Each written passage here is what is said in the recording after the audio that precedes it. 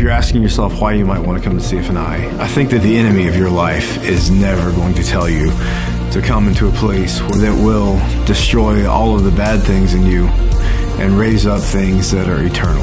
He's never going to call you to a place where you're going to hear the Word of God taught, where you're going to hear the Word of God spoken by those around you. The next step is right in front of us, and it almost certainly is a step of faith.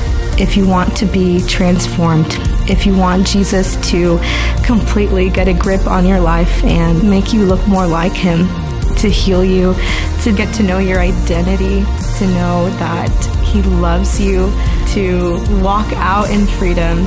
If you want to live the best days of your time here on earth with Him, I would say come to CFNI.